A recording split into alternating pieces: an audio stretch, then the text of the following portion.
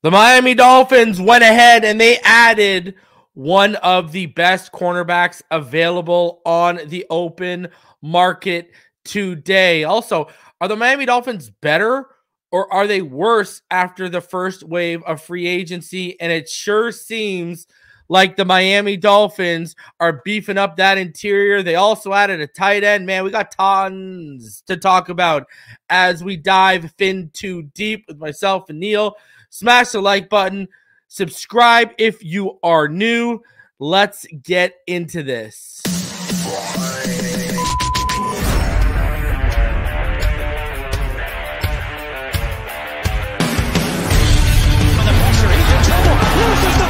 Touchdown!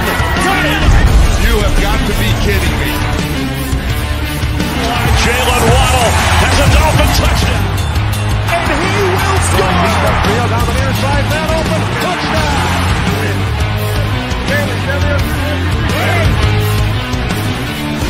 The run from Tua Tagovailoa.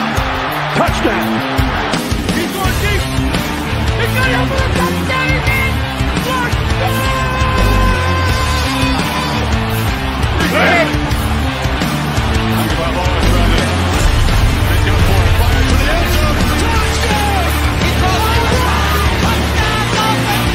Beautiful day to be a Dolphin fan. Let's go!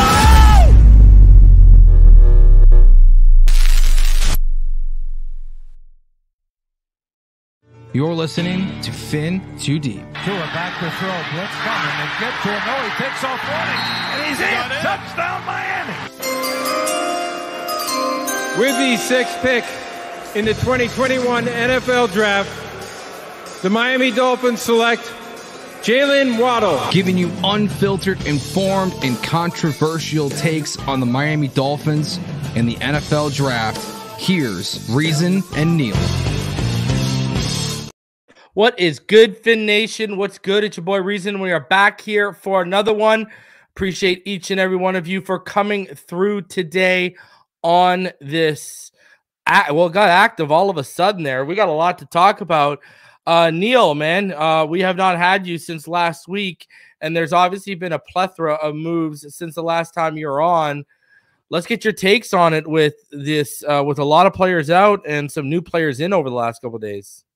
Yeah, man, it's been crazy, and I'm taken back to when we first saw on Over the Cap that the Dolphins were projected to be $52 million over the cap, and there was panic that had set in, and everyone's wondering how we're going to create space to keep our own players. And then, unfortunately, and I know you've probably talked about it ad nauseum this week, we lost Christian Wilkins, Robert, Hunt, Andrew Van Ginkel, all moved on to really bad football teams, but they got paid a lot of money to do so.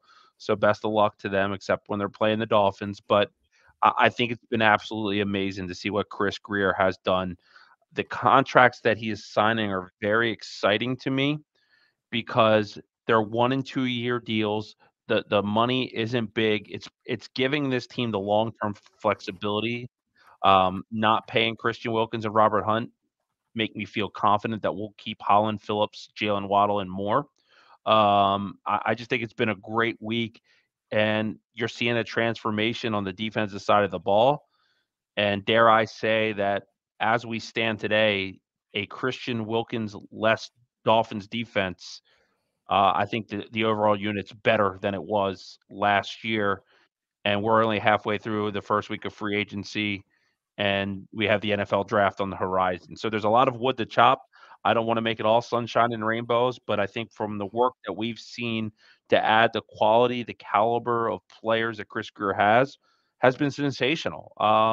We said last week that we liked the Jonnu Smith move. It was a triple.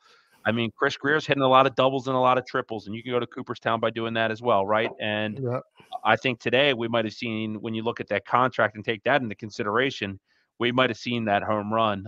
But yeah, man, it's an exciting time. We've really done a good job of complementing this roster. It's not going to be, and I put this in quote, the reset year that I saw some people talking about. You got to have some patience when you're a savvy GM making shrewd business moves. You got to have a little bit of patience. You got to let deals come to you. You got to let players come to you. And right now, Chris Greer, he's cooking. He's cooking on all cylinders right now. What would you have to say to all those fans that were panicking early on and being chicken littles with the sky falling, and to, we'll get into detail with everything, but as you've seen, the strategy and the vision come into play, that is keeping compensatory picks, getting good players at good costs. Well, what are your thoughts on those people that were way too quick to panic, and some that are still panicking just because we haven't made a massive splash move in their eyes, where people like us look at that Jordan Brooks move? That was a splash move. At that cost, that was a splash move. Well, what are your thoughts? This to me screams a typical type of Baltimore Ravens offseason, where they make their moves focused on the compensatory formula and making sure you're getting those picks. Right now, the Dolphins have 2 third-rounders in their back pocket, obviously from Christian Wilkins and Robert Hunt. They're making those type of signings, 1-2-year deal. They're living kind of carpe diem for the now and not worrying about the future. And I love this model, man, especially with a team that hasn't had a lot of draft picks lately. Like, to know that we're already going the next season with a 1, a 2, 3 threes, a 4, 2 5s, a 6, and a 7. Like draft or not, like those are huge assets. And if you get past June 1st and you're sitting there and you get 18.5 million free because Xavier Howard money comes off, you get this deal with Tua done, you get another 12 million. You could be in a post-June world with 30 to 31 million dollars in cap space, and knowing you're going to get 2 additional third-round picks. So if there's a player that becomes available for a second-round pick in 2025, it's a lot easier to make that move knowing that you have the compensatory formula on your side. So I think this makes Chris Greer even more dangerous, the biggest all-in poker player in the league in terms of NFL GMs. Giving him this kind of ammunition, and knowing that he has that type of cap space coming down the horizon, man, I think it's exciting, because a lot of people's offseason is going to end when the draft hits, and we could have a whole typical wave of veteran free agency where we're plugging and playing really high quality players to our roster. It's exciting, man. I'm excited. It's got that stink of the playoff loss and the kind of the refreshment and the focus on the new season. That's kind of where I am now. I'm no longer worried about what happened last year. Now I'm focused on 2024 and beyond. Well, I mean, shout out to everyone. Please smash the like button, subscribe if you're new as you come through. We got about 700 of you on X watching right now. We got about 525 of you on YouTube watching right now. So, listen, the one thing that I'll say that I like about all this, we're setting ourselves up for that draft where we're not hindered, where, if a wide receiver fell to 21 right now, they could pull the trigger. All right. Like, if Brian Thomas, which I don't think will be there, they could pull the trigger. Now, my 5th guy is Xavier Legette. I don't know if they'd take him at 21, but they could pull the trigger. I think this is, you look at how edge is rounding out. You look at how defensive tackle is rounding out. We're getting into defensive tackle specifically as we go on the show here. But it seems like they're setting themselves up with these short-term 1-year deals to take an edge player, or if Newton drops to 21, they can pull the trigger on a defensive tackle or an edge. I mean, hell, they're setting it up where they could go edge and defensive tackle at 21 and 55 right now. I mean, they are putting themselves in a position where they can take BPA, don't matter what position. And now, obviously, some of us are going to scream interior offensive line and interior defensive line, and maybe an extra rotational edge in year 1 are what we need right now the most. But and we don't have a third weapon. Everyone knows I'm on the Hunter Renfrow train.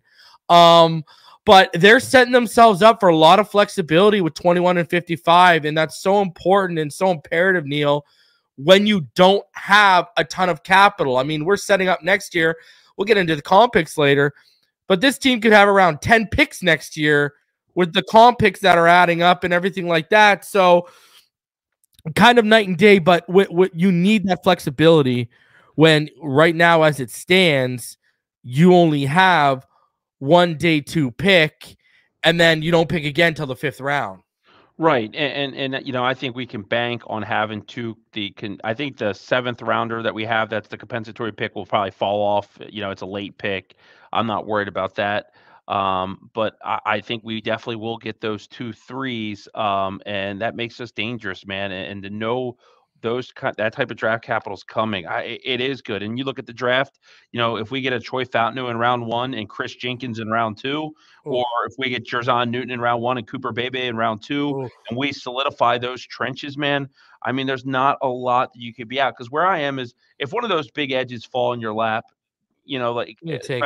especially Jared Verse to me, because I think Dallas Turner, now that Atlanta has traded for Rondale Moore and they did sign Darryl Mooney, I think they're out of the receiver space. I think they'll take a Dallas Turner there now.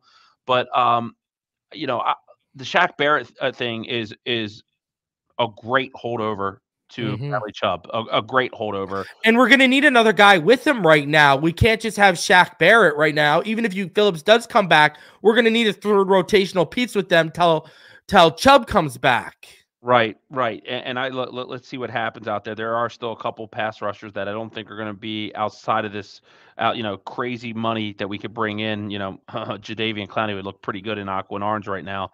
But I reason the draft marries up to us so well. We're going to be in such a good position no matter what route we take. I think it's going to be fun to watch it all unfold. Like, I'm going to be on for this. I know you will be too. I'm going to be on the edge of my seat for this draft. I can't wait. Every player that goes ahead of us, every time a guy like Quinyon Mitchell, Byron Murphy, Michael Penix, or if any of those guys go before us, that's just another great player that's getting pushed down into our laps. And I truly am operated my own self is I want the best player available. I don't care about team need as much. And if you can marry the best player available to a team need, that even better. So yeah. Well, you know what? I'm a huge Chop Robinson guy. All right. You know what this does too, Neal? You could take a guy like that at 21, and because he's going to be in the rotation, that's how you can develop him. You're not asking him to go out and be edge 1 or edge 2 right away. You're taking those traits, you're taking that rawness, and you'd be developing it properly if you were to take a guy like Chop at 21. Like, now Jared Verse and Leatu Latu might be on the board too, but I'm just talking about from a sense of, you're talking about a guy who's got Micah Parsons' athleticism and traits, but he's 20 pounds heavier, which if that don't get you excited, I don't know what will. Well, and I still think, there's not a best route to take. Like, if someone falls who's elite, you take them. Yeah. But I'm still not opposed to trading back, and I'm still not opposed to trading up. Like, anything that we do to go get – because I do think that for the Dolphins, we're in a unique position where we want a high contributor early. And a guy that's an offensive lineman that's a plug-and-play player that plays every snap is a high contributor. It doesn't have to be a touchdown machine. But I just have a feeling, and I don't know why, that's somebody at 21 that's like, we don't even have this guy on our board because he has no business being there, potentially falls in the Dolphins' lap. And I don't know who that is, but all I know is that when you look at this draft, there's only 20 players that can go ahead of where the Dolphins are drafted. That's it. And the thing that I have, and this is what I keep coming back to, Neal. Okay, we can sit here and pretty much say there's a good shot 4 or 5 quarterbacks are going before we for pick. Sure. Four for sure. And 100%. There could be a 5th, okay? I agree. And then from what we're hearing, Arnold and Mitchell, who we think should be probably drafted in the 20s, are going in the top 15. So right there, let's take the low. That's 6 players pushing down, because we can sit here and admit, me and you do not have 4 quarterbacks with first-round grades, let alone in the top 10, okay? Yeah, McCarthy's like my 35th overall player. Yeah. So, I mean, it's what you said. Like, if we just go by that math, that's 6 players, meaning we don't need corner right now as you see it. We don't need a quarterback as you see it. That's 15 spots, and there's going to be a lot of first-round grades pushed down because of those 6 players alone. And we're not counting. Me and you were both talking about this. Receiver? If they were both on the board, no, we were both talking about this before in live. We'd take Newton over Murphy, and there's word he might go top 10 and be the first defensive tackle. Take him.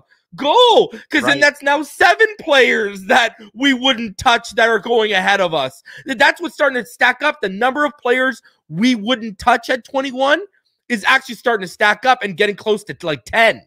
Right. Well, then you look at receiver, and I think there's 4 that go top 15 in Yep. Thomas, Odunze, Neighbors, and Marvin Harrison. Yep. So now you're at what? At 11. 11. Now you're at 11.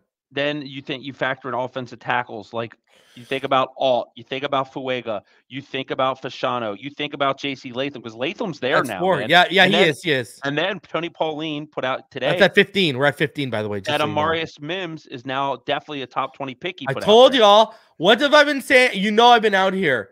Well, I've been saying this for freaking time up on this, that this is Amarius Mims is a Chris Greer guy. I've been saying this for like a couple months now. It's the Senior Bowl. I've been saying this. Yeah, and we didn't even mention Jackson Powers Johnson, Troy Fontenot, Jared Verse, Laiatu Latu, Dallas Turner. Oh, and by the way, Brock Bowers. So if we do it by that math, one of those guys we just named is going to be there when we pick.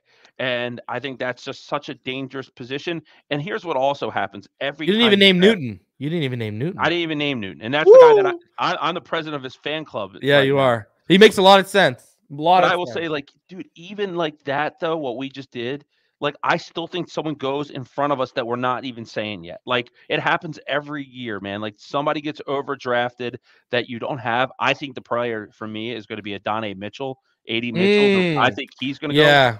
And I could even see a team get desperate and move up for Xavier Worthy potentially in front of us, man. Man, if Worthy, I'm going to tell you this, bro. If Worthy and Mitchell go ahead of Leggett and McConkey, someone screwed up. That's all I gotta say, bro. I have both Leggett and McConkey over both Texas receivers. So do I, buddy. Leggett's my 5. Right now, Leggett's my 5 over the top 4 we both share. Leggett's my 5. McConkey's my 6. Yeah, and I love. Take those guys. Take Worthy. Take them and push these guys so we can move up from 55 and get one of these legit. Because I'm telling you. As much as I say Amarius Mims screams Greer, what have I been saying about Xavier Leggett since the Senior Bowl? Screams Mike McDaniel. When people were talking about Malachi, when they were talking about Malachi Corley, I was saying, no, Xavier Leggett is the guy that McDaniel's going to watch the film of and be like, I want that guy. That's like our version. We can make him our version of Debo. Yeah, he's a beast. He's a monster. Let's get into the news here. Before we do, Knight says we're going to have a better defense this year. I agree. Me and Neal agree with that. Reason, Neal, it's always a great episode. I want to congratulate you on how far your show has grown. I love it. Thank you. Appreciate you. Right now, between X and YouTube, we have 1,921 people watching. We have 1,200 people on X, and we have about 700 on YouTube right now. Appreciate all y'all coming through. Mike Vera says, it appears we went from a few great players and a few bad to a team filled with solid players. Not great, but solid. Next year, more draft picks and more money. Yet we got $70 million in cap expected, but we got some extensions coming down. Patrick says, thoughts on Luke McCaffrey as a mid-round prospect. Brother on coaching staff, has size, athletic pedigree. We know McDaniel loves his dad. I love him in the 5th round if he's there. Mm-hmm. I love him in the 5th round if he's there. Because I do think that at one of these picks after, and it could be early, they're definitely going to add a receiver to the arsenal. And Braxton Berrios returning, if they get that done, doesn't change that. They're looking for a dynamic receiver that can make some plays at the catch. I don't know how early. Let me ask you this: who would you take, Eric All or McCaffrey in the 5th? We've done enough at tight end. I take McCaffrey. I know where it stands right now. Yeah, they took the formal with Eric All, which he fits the gold rule, right? He does. Iowa tight end. Yeah, he does. He does. But you know what I'm saying? Wait for Luke. Wait for Luke. Wait for Luke. And he's a guy when you have 3 third round picks next year, should be circled and starred on your program. I agree. All right, let's get into the breaking news here for everyone. Let's start it off with Kendall Fuller. The Miami Dolphins, they are signing Kendall Fuller for 2 years at $16.5 million per source. Jeremy Fowler says the top free agent corner goes off the board, my friend. This is an upgrade from Xavier Howard. I'll give you a few reasons why I think it is before I pass it over to you. Number one, body is not falling apart, especially in the lower extremity, like it is for Xavier Howard with the groin, the hamstring, etc. That's number one. Number two, the versatility. He's another hybrid guy, right? You're not going to throw X in the slot. Kendall Fuller has played in the slot at a high level. Now he's a boundary guy. He gives you that inside-outside flexibility. I mean, especially when we get into those dime packages and such, you know, it also gives you the flexibility to continue to play around with Ramsey in that star role, right? And you got Cam Smith who can slide in opposite on the boundary with him, while a Cater or Needham can be in the slot. I mean, this just adds another guy who gives him flexibility with his ability to go inside out.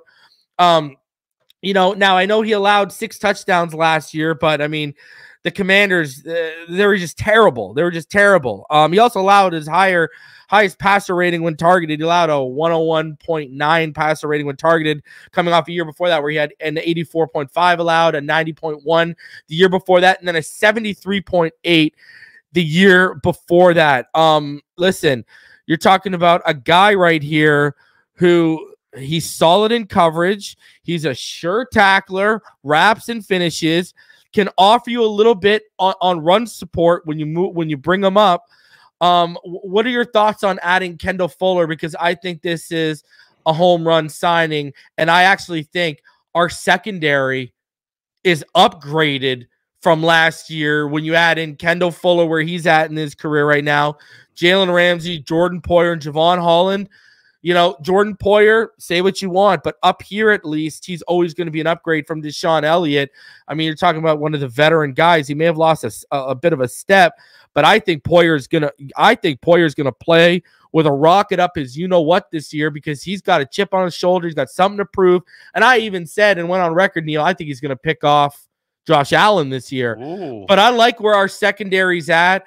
I think our secondary looks better than what it was last year. What are your thoughts? So I've had my eye on Kendall Fuller for a long time because he's from Baltimore, Maryland, where I am. He went to a school not far from here called Good Counsel. It's a big powerhouse school close to D.C. in a town called Olney, Maryland. It's where Stephon Diggs went.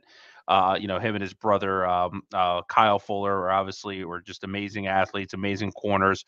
And when I saw this news broke, I was like, holy shit, the Dolphins just spent $15 million plus a year on a corner. Then when I saw the contract was 2 years, $16 million, I was like, you know, that to me, he's a better player than X the last 2 years. At that contract, this is a borderline home run type of move for me.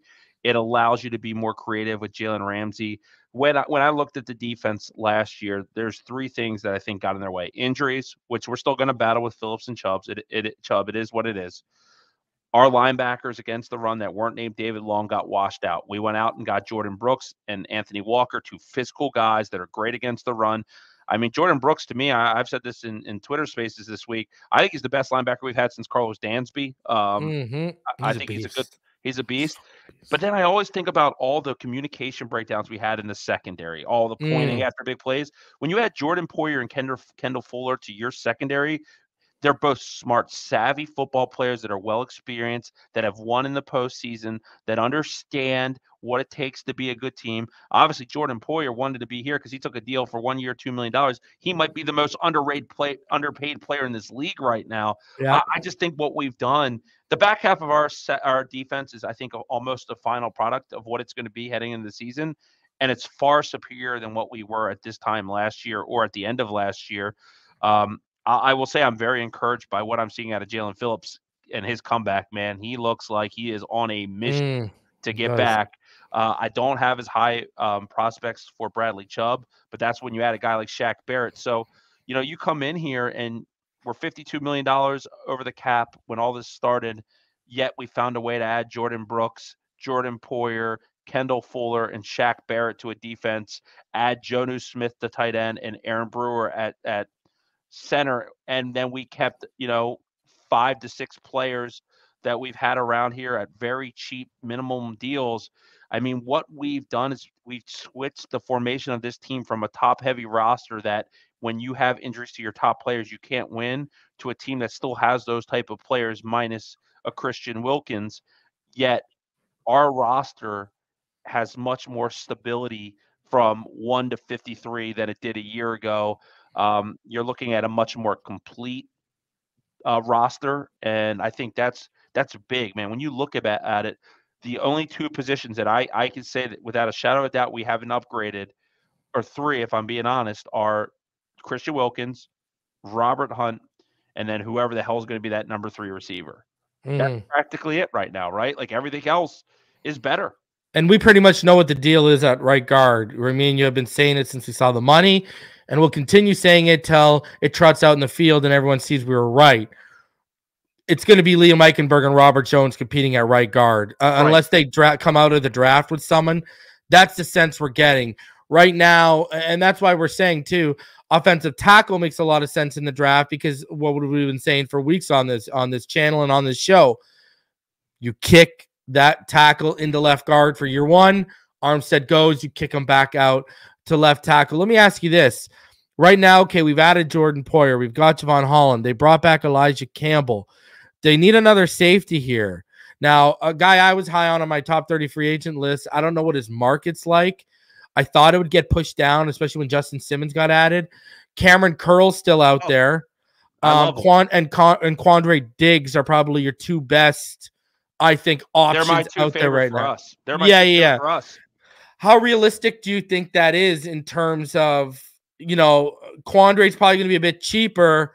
Cameron will be a little bit expensive. And the reason why I ask you is this, because clearly they're willing to spend a little bit of money in terms of, potentially adding a defensive player. We learned that the Dolphins and Sheldon Rankins, they touched base. He's headed to Cincy. Good ad. But he went for around $10 million a year, right? Yeah, it's a lot. So, but they were willing, they knew that he wasn't going to be a cheap, addition. What are your thoughts? Do you think there's a shot they take a shot at Quandre, or do you think Jordan Poyer is pretty much locked in there with Holland? Well, here's the thing: is I wish I had a better grasp of where they were from a salary cap, because we see the moves they made. I don't know what they restructured yet. None of that stuff has been made official, right? Like, we know the Jalen Ramsey thing.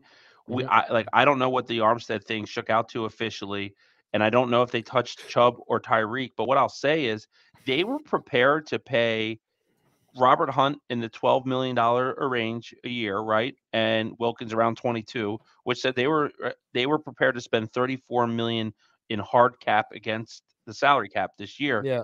I don't think they've come close to touching that amount. So I think there is the ability for them to go hit another solid B. The player that you named that I would love is Cameron Curl, to plug him at safety. I just think that he is a perfect fit for what we're looking to do on the back half there.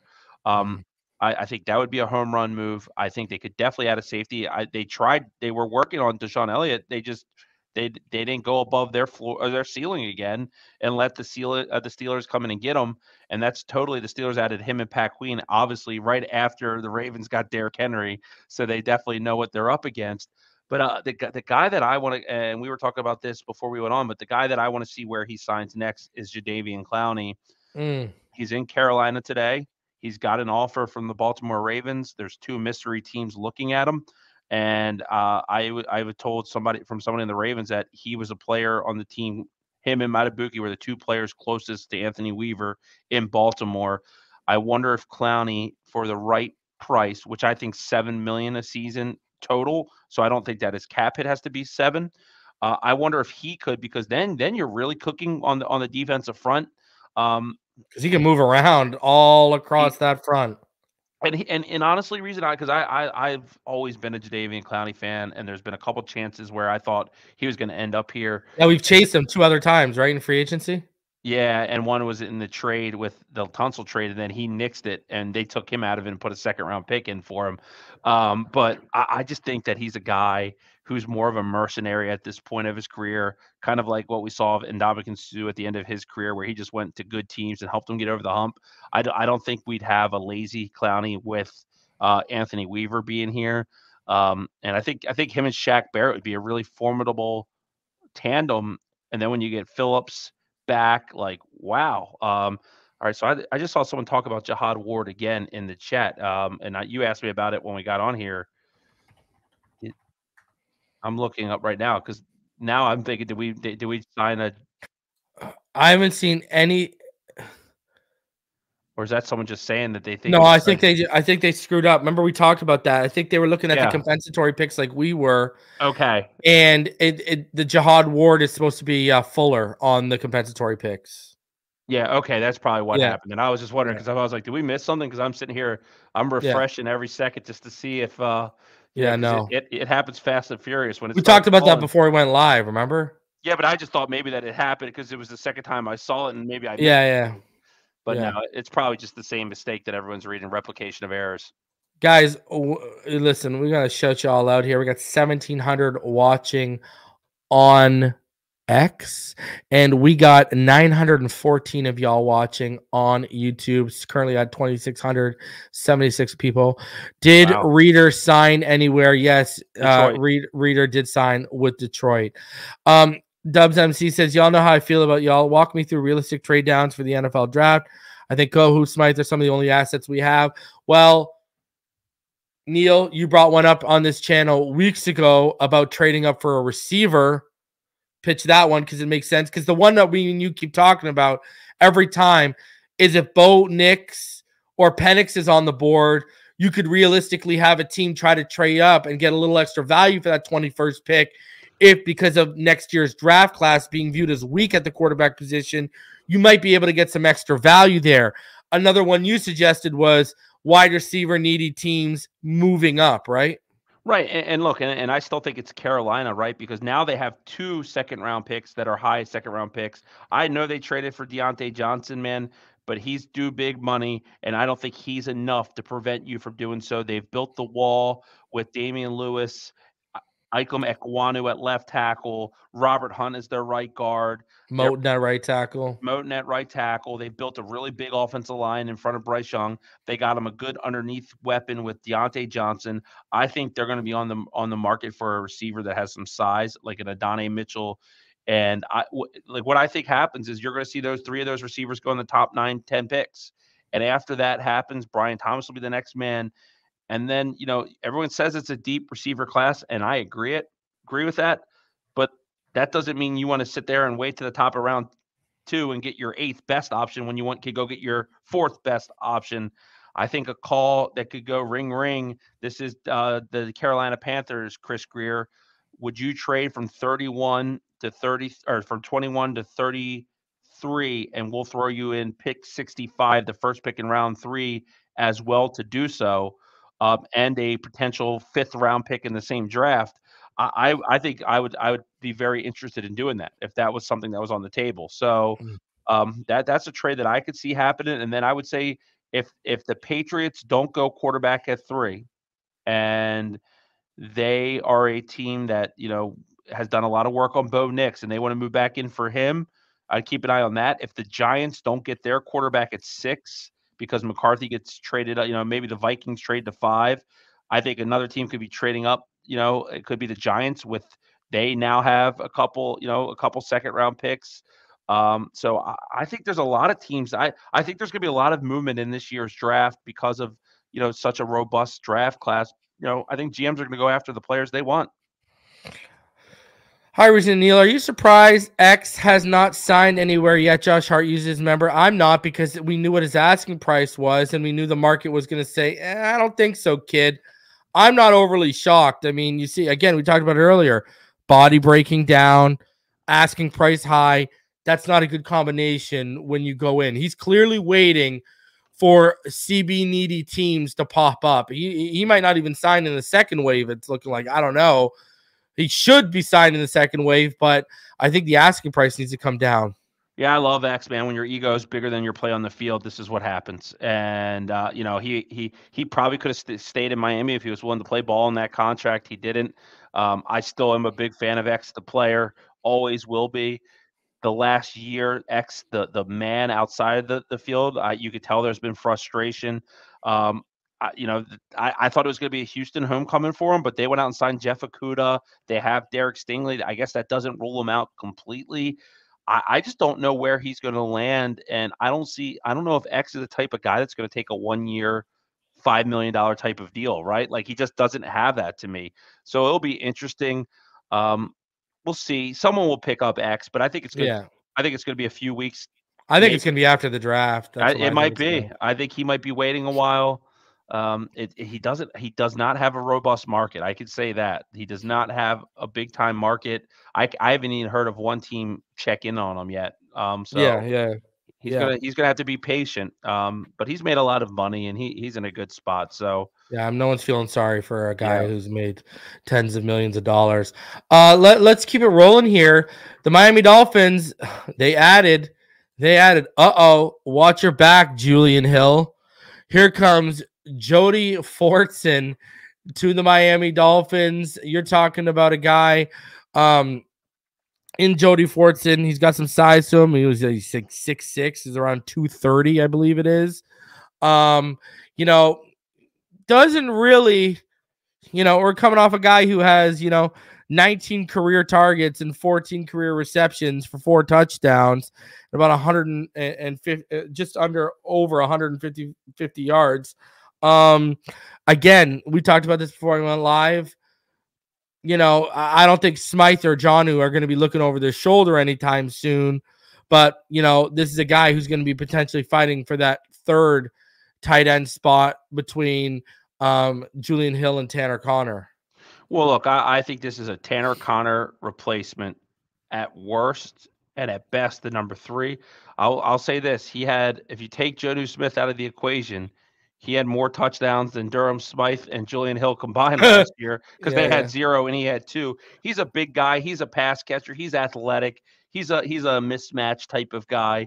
He has some upside. I'm not dismissing him. I think he has a shot to make the roster, believe it or not. It's a good signing. It won't be expensive. He might catch a touchdown or 2 this year in the red zone because I think that's where he does his dirty work, is the red zone. I don't hate it, don't love it. It's one of the few moves that I'm actually indifferent that they've made. I like that there's taking some swings to try to upgrade the position, though. Yeah, it's definitely not on the level of a Jake Bailey or Salvin Ahmed move. Let's be honest with ourselves right now. I know my cat Cleo that died had 9 lives. Salvin Ahmed's got 10. I mean, how does this guy stick around? Camp body, man? bro. He's like the Jakeem Grant of the running back room, bro. Oh, just shows off in the training camp, and they keep bringing him back. This will be the year. The Miami Dolphins also brought back a former player, a player who people remember when this channel started off. If you go back to 2020 and our defensive tackle big board that me and EM Dolphin fan did back then, we were very high on Benito Jones coming out. He had a great pass rush skill set. He needed to improve a little bit as a run stuffer. He's gotten a bit better. He's still not where he needs to be as the run stuffer, but he offers you a little bit of pass rush from the interior, can play nose. Benito Jones is back in last year. Correct me if I'm wrong, Neal.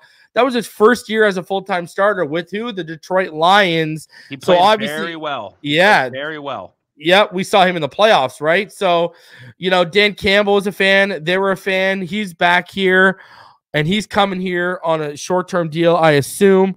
What are your thoughts on this? Because this is another one of those sneaky, low-cost, probably going to outproduce that low cost on paper when the season's done. I think between him and Neville Gallimore, they've added really good depth on the defense. Yeah, I agree. Good rotational pieces that could stop the run, that are stout, that are physical football players. I think they're both good ads. I think both those guys make the roster. Benito Jones, I think, could be a spot starter for this team, especially early on. I don't think Raekwon Davis is that much more of a better player than him, to be honest. And I think I haven't seen the contract, but I'm guessing it's probably not too expensive.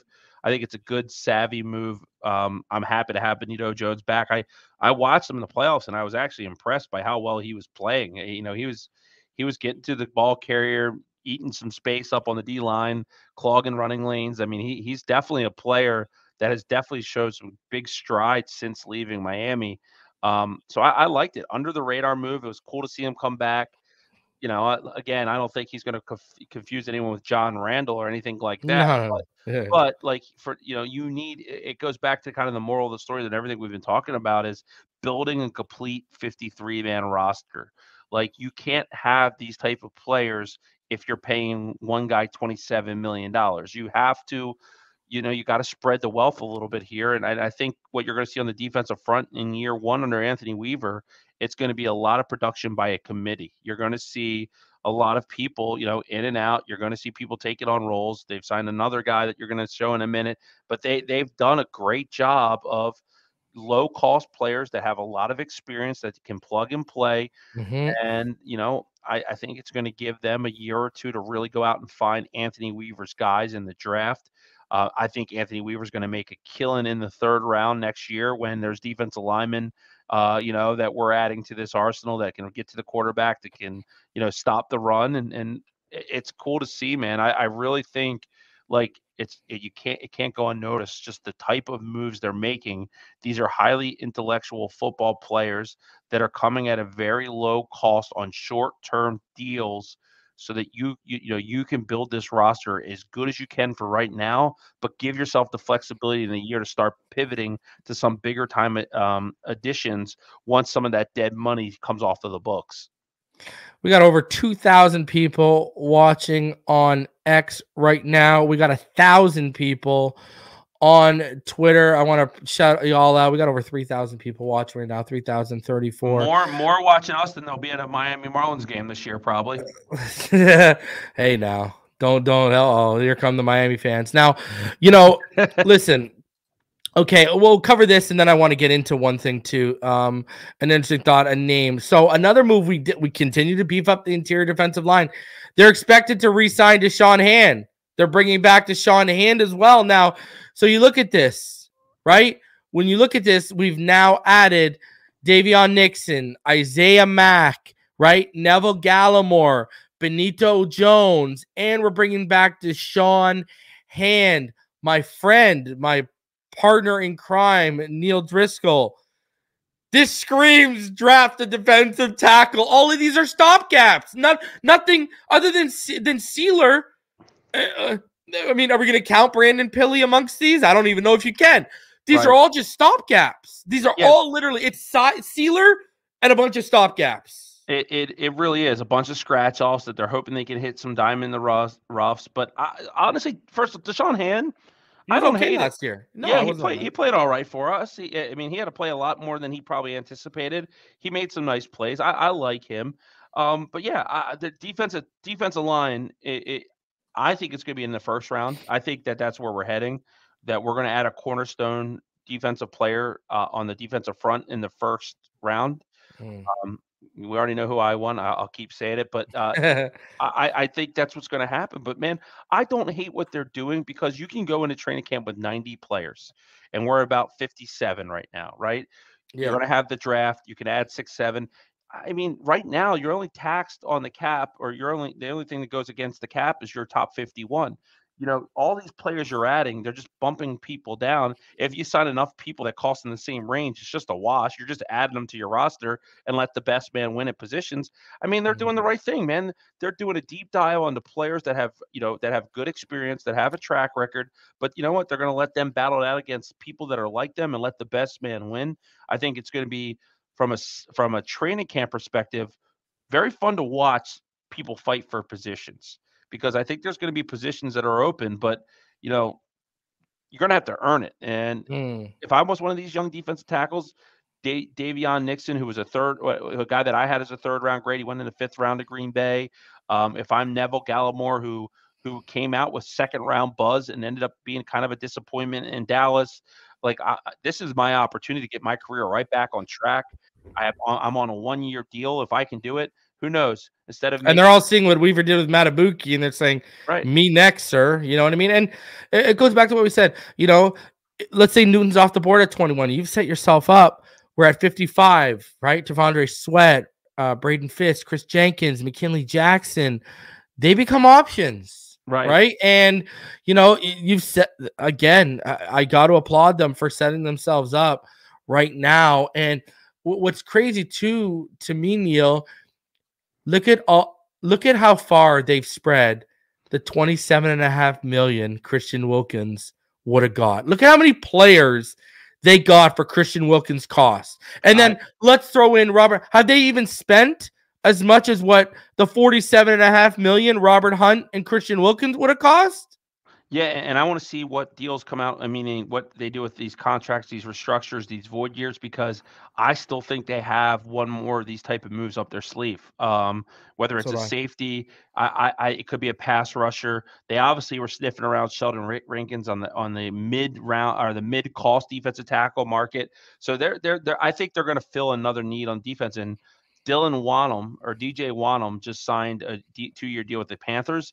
That tells me maybe Jadeveon Clowney's leaving there without a deal.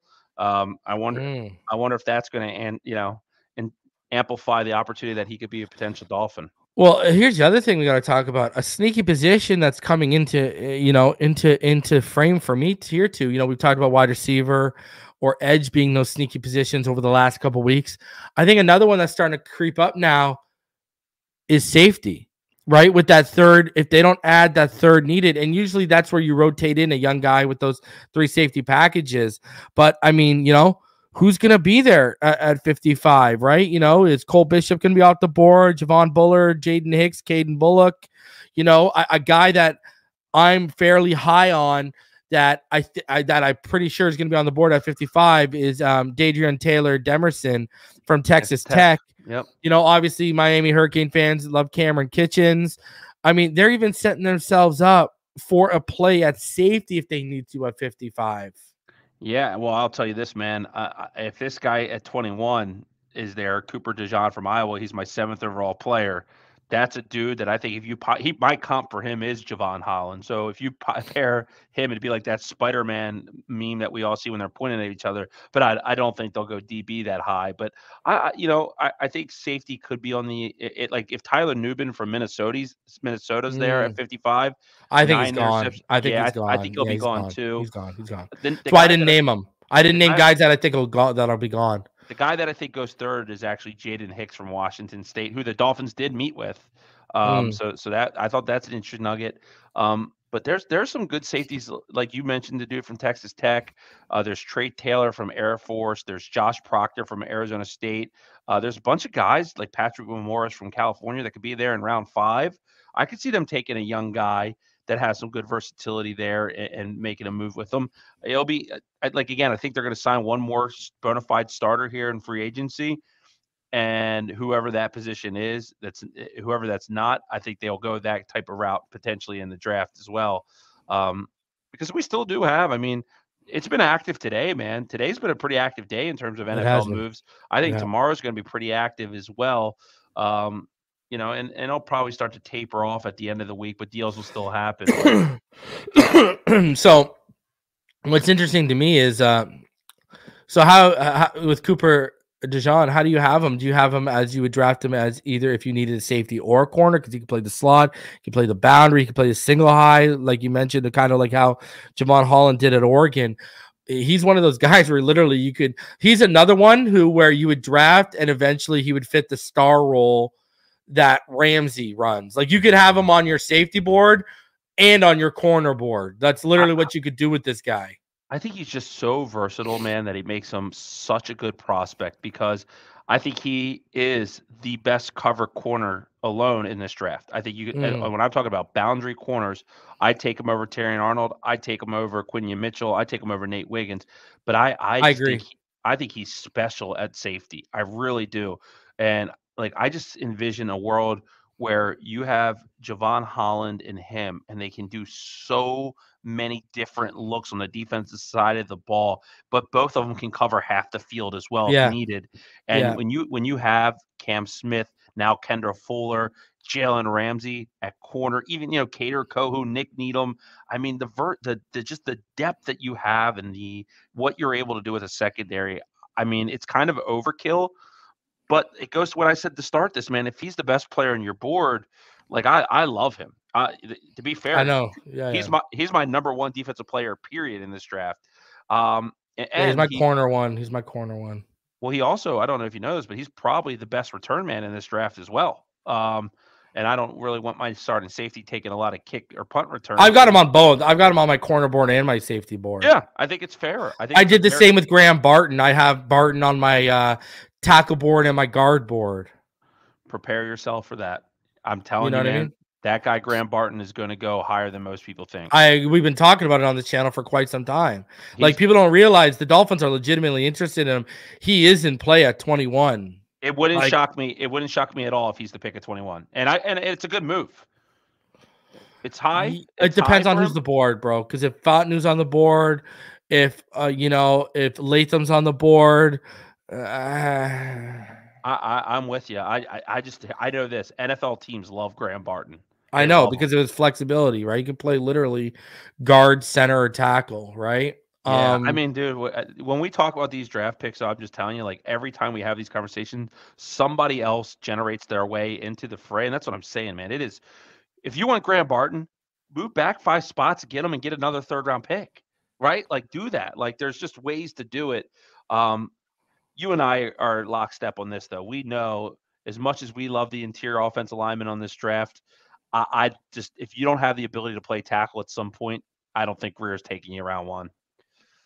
I don't know if you saw, but for all of you who wanted Arik Armstead, he's got a 3-year, $51 million deal. Jacksonville, right? Yeah. The Bills. I don't know if you saw it originally. Diana Rossini reported that it was the Bills. And then she took it down right away. And John Cristo Lopez, I don't know how to say his last name. He did a post. Yeah, I know. I saw it. The banner for like 37 seconds or whatever. That was hilarious. Yeah, that was hilarious. Okay, so let me ask you this. The Miami Dolphins have added Jonnu Smith, Davion Nixon, Isaiah Mack, Anthony Walker, Jordan Brooks, Aaron Brewer, Shaq Barrett, Jordan Poyer, Ciaran Neal, Neville Gallimore, Kendall Fuller, Jody Fortson, Benito Jones. The highest paid players out of that are Aaron Brewer making $7 million a year, Jonnu Smith making $5 million a year, and Jordan Brooks making a little over $8 million a year. Just a little under $9 million. What are your thoughts on, has this team gotten better or worse through the first wave of NFL free agency? I think the Dolphins are a better team right now, despite the obvious holes, than they were last year. First of all, last year they battled health more than any team in football. They will be healthier. I know that Phillips and Chubb are out, but they will be healthier overall. We'll have Jalen Ramsey for a full season, not just half a season this year, right? I think that's huge. He's the best player on this defense. It's huge. I think they fixed the linebacking core for a first time. Jordan Brooks and David Long Jr. together gets me very excited, like very excited. I have a hard time telling you who my favorite move is between Kendall Fuller, Shaq Barrett, and Jordan Brooks.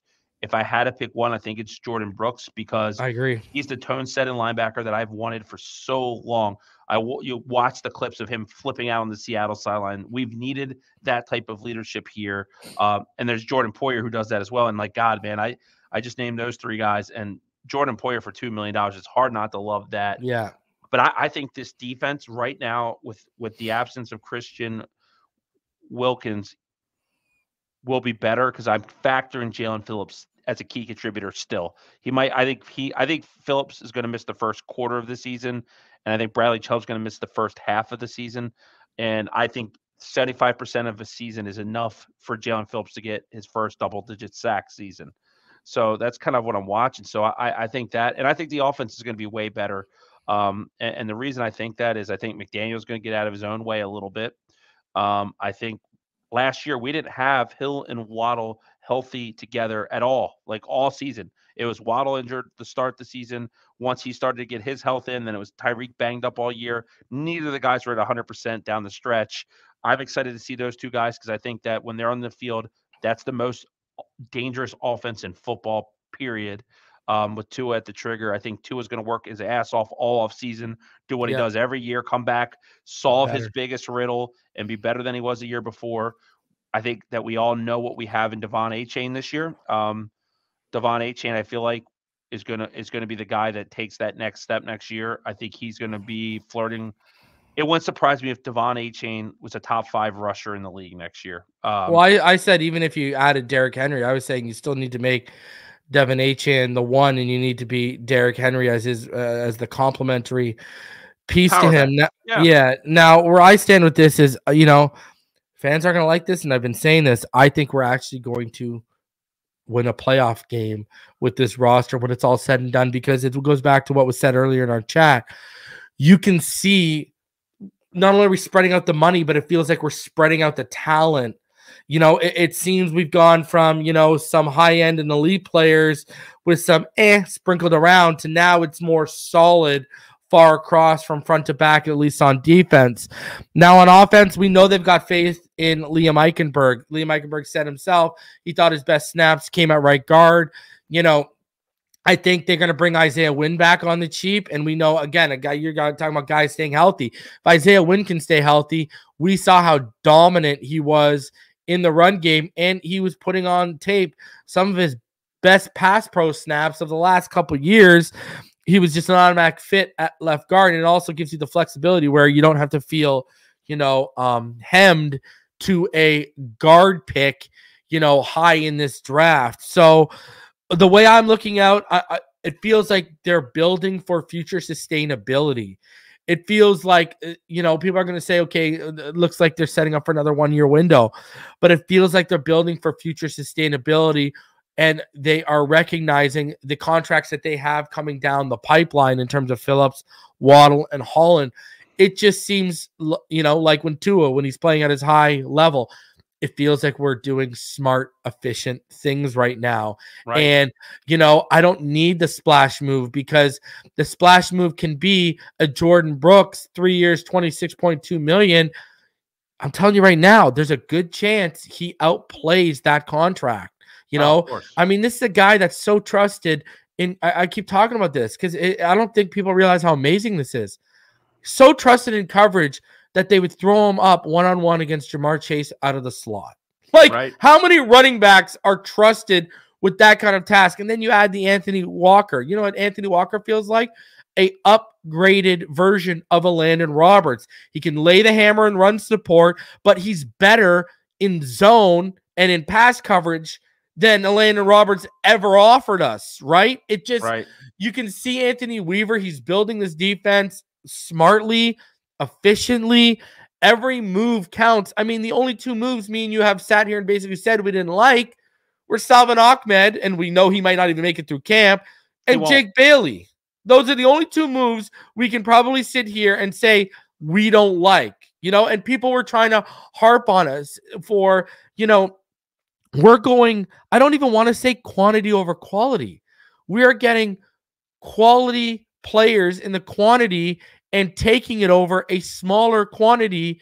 Look at the players we got. Again, we haven't even spent half of the $47.5 million that Hunt and Wilkins are going to cost this year. $27.5 to Wilkins, $20 to Hunt.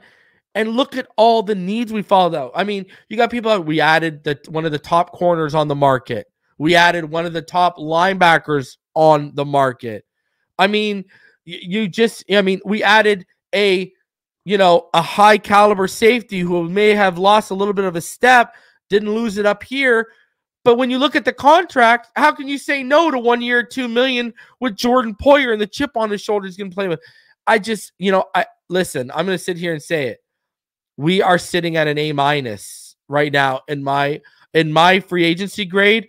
I see this as an A- right now, and they aren't done. So in the first wave, I'm going to give them an A-. Me and you talked about it last week. Some of the best moves you make, this week in the spaces, some of the best moves you make are the moves you don't make. And we talk about that with Hunt, Wilkins, AVG, and Brandon Jones. And now we've seen the other moves play out. I'm very encouraged heading into this season. Yeah, and honestly, man, even the Jake Bailey move to me, honestly, I don't really give a shit about a punter. Since he did come on board, it did seem like Jason Sanders found some synergy there. I do want Jason Sanders to be comfortable. So if we shank, a couple punts a year to get to that point, it is what it is. I want to say 4 names of guys that I would love to see the Dolphins bring on, then none of these guys will cost. And Braxton Berrios, for me, bring him back as your number 5 receiver, your punt returner guy, good glue guy to your fabric. Eric, who's a comment, your 4. Berrios is your fine. Go find yourself a number 3.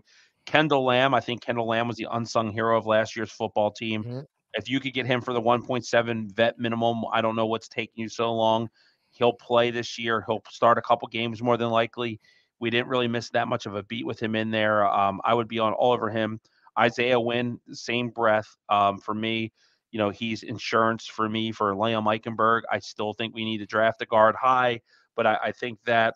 And then the other name that I'll say that I'm interested in, it would not impact our compensatory pick formula because he was released, but Lawrence Guy from the Patriots. He always gave us problems, against us. He was always good against us. Well, he went to Arizona State. He was actually drafted by the Baltimore Ravens, got paid by the Patriots.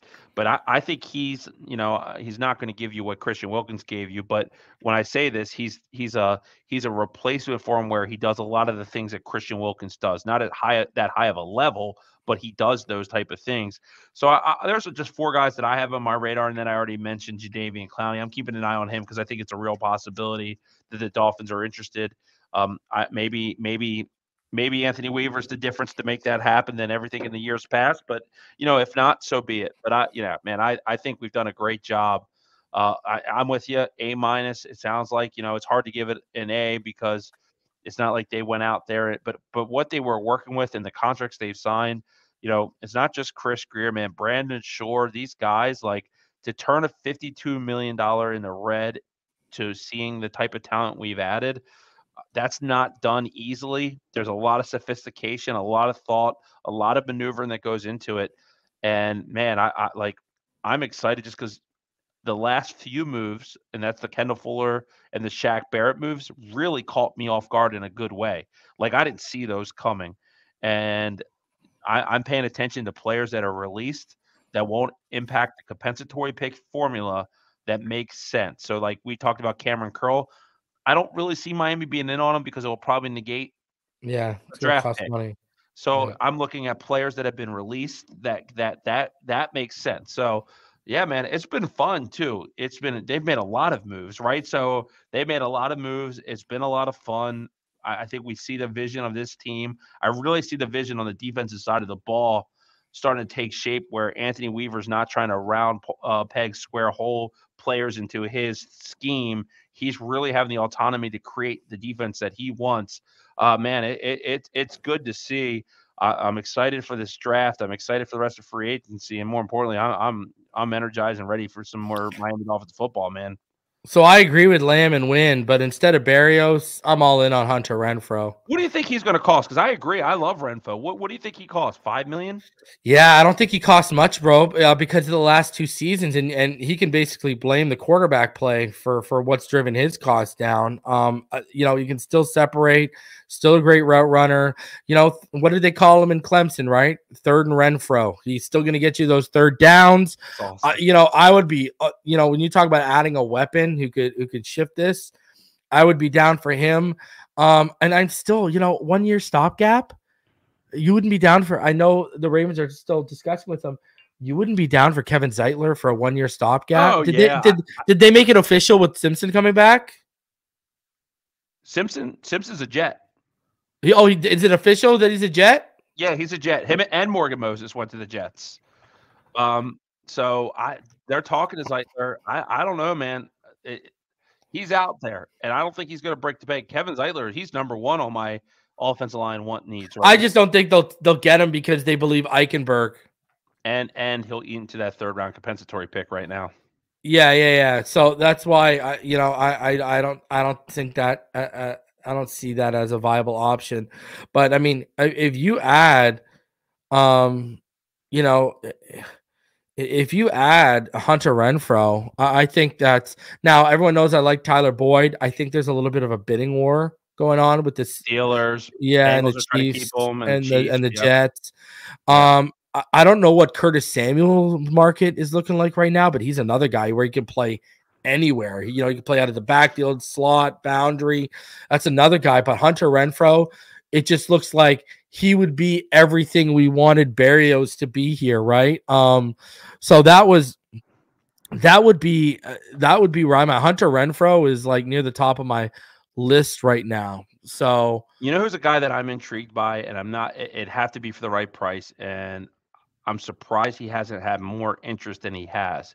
And we already have two of the players that do what he does. But I'd be interested to see what the price tag on Hollywood Brown is. And here's Marquise Brown? because he played in the slot a lot at Oklahoma. They moved him all over the place, and he's dangerous. And he's fast. He's Jalen Waddle fast, right? Like he has that type of speed. If you added another dude with that type of dimension, and he has horrible hands. He's an inconsistent catcher. He has his warts. That's why he's available. But he gets open. He gets open quite well, actually. I just feel like, man, with him, Tyreek, and Waddle, you could really put pressure on secondaries, man. And I don't no idea. I thought he'd go for close to 20 million a year, and he hasn't seemed like he's had any sniffs. If you could get him on a 1 year, like $8 million deal, prove it type of deal to get his market up, I'd be all over it. Yeah. That's heavy though, eh? That would be a heavy contract. All right. Let's just update people where we're at right now, where things stand. So when we look at the compensatory picks, and where we're at right now, as it looks like another day in free agency seems to be winding down somewhat. The Miami Dolphins, they got that third and the Robert Hunt third for Robert Hunt and Wilkins. They're looking to line up for seventh for DeShon Elliott. Now, Jordan Brooks, he canceled out Brandon Jones. Aaron Brewer canceled out Raekwon Davis, and Kendall Fuller has canceled out Andrew Van Ginkel. So as it stands right now, we are looking at 3 comp picks for the Miami Dolphins. And like was mentioned earlier by Neal, we're not really holding our breath for that 7th because that's going to be pretty easy to knock off the board. But hey, they're setting themselves up to go into the next year's draft with a ton of flexibility. Final thoughts, Neal? I mean, did you see my boy got traded to Seattle today?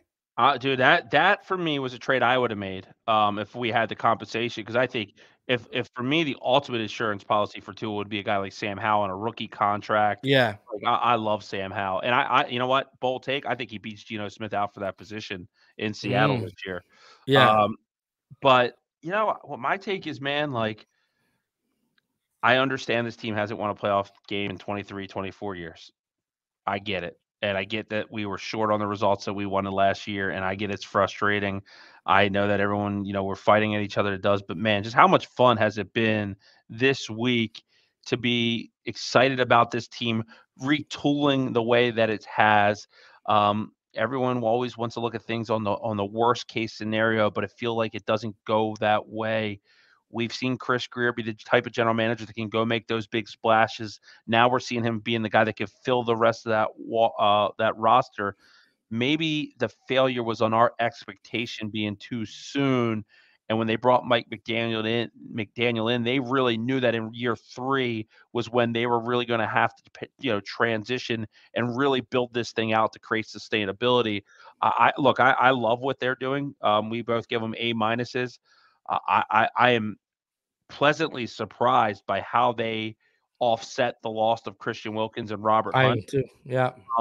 It's not popular. I'm very happy that we did not pay either of those players that type of contract. I'm more than okay with that because I know that this means that we can get used to, going and buying those Waddle, those Phillips, and those Holland jerseys and feel good about them being here for the long haul. Plus, with all the draft capital they have, the salary cap position they're going to be in starting next year, I will say this because I saw a lot of people talking about it, and it's around Aaron Donald, right? I saw a lot of people saying, I forget what the tweet was. Aaron Donald tweeted something. Yeah. With the Mike McDaniel at UFC a couple months ago or whatever. He's going to start the season on the Rams, and the Rams should be a decent team in the NFC, right? But if Matt Stafford got hurt, and we're at the trade deadline, and the Dolphins had $30 million. Don't do it, Neal. We did this last offseason, and what happened? I'm walking down this road. I think there's potential for the Dolphins to make that type of splash at the trade deadline again because they didn't riddle themselves with. Yeah, they're gonna have the cap. They're gonna have the cap space. They avoided paying very good players great money. Yeah. And because of that, this team, if they get on their run, has the ability to what they did They got 2 years ago. flexibility. They went and got Bradley Chubb. They could go They make could add a couple pieces at the deadline with the cap they're going to have. and Aaron Donald would be the absolute extreme of that. So that's just Yeah. an example. But it doesn't have to be that. There's a lot of moves that you could make that a lot of players that are going to be available. Look at the worst teams in football. Look at the teams like the team that I would always keep an eye on is the Denver Broncos. And I have a feeling their season's going to be really, really rough. Patrick Surtain's 1,000% untouchable if you're going to go there. I've been told that. Yeah, no, not Surtain though. Like I'm just thinking anybody like that could help you out there in the roster. But look at the team. Look at the teams that could be potentially rebuilding coming after this year. Like I just think there's a lot of avenues you can make, and there's a lot of players that get made available when you least expect it. Pay attention because I think the Dolphins can make a big move, whether it's post June 1, whether it's at the trade deadline. For example, if they don't get good news on Phillips and Chubb heading into, June, potentially they go find a pass rusher then, and they could easily stomach it. So, long story short, this team has done an amazing job of keeping themselves competitive for this year. I think they're still a top 5 team in the AFC, and they're adding those type of players that you need to get over the hump. Everybody they've brought in here that are from the outside in are players that have won a playoff game, with the one exception being Jordan Brooks. Yeah, really. I mean, look at Kendall Fuller won a playoff game. He won a Super Bowl. Jordan Poyer's won them. Jonas Smith won playoff games. Everybody we've brought has won playoff games except for Jordan Brooks. And I don't know if that's fair. Jordan Brooks is a hell of a player, man. I am telling you, like, that was a big time win. They got some dogs now, man. We talk about dogs a lot. And Aaron Brewer, people go back and watch that Titans game. He's putting Christian Wilkins on his ass. And, I said this a couple of days ago, and the dog comment you just made. This is what I've been trying to tell people the last couple of days. I said, we got rid of the jokers. We got rid of the guys who laugh and that make plays, but no one's intimidated of, and they brought absolute dogs in. I mean, you talked about supplementing for Christian Wilkins. You were never going to find someone that could replicate his production, but what did they do? They went and they shored up that second level to make sure there's not a huge slippage in the run game. They shored up that second level just to make it sure it's all good and all gravy, because they knew they were not going to be able to find someone of Wilkins' impact that they could fit into their budget. So it's smart, it's strategic, and you just can't knock it right now. Again, I keep using the word efficient. We've efficiently used our money and allocated our resources to this point. Now, I want to tell everyone from my standpoint, the Kendall Fuller signing pretty much tells you they've moved on from L'Jarius Sneed and that whole situation. Sure. That situation is done. Now, what's interesting to me as we continue to go on, they still haven't added a legitimate weapon. They still haven't added someone to complement Tyreek and Waddle. Now, I know they added Jonnu Smith, but I don't sit here and view him as a complete complementary piece to what they do. It's very interesting that they've sat on their hands at the wide receiver position when they have a sure need from wide receiver 3 down, and there's still some good names out there, man. There's still some good names out there. So, I mean, these next few days could continue to be interesting as we start to transition into that second wave of free agency here. And with the draft picks and setting themselves up, what people need to realize too is you've given yourself flexibility this year.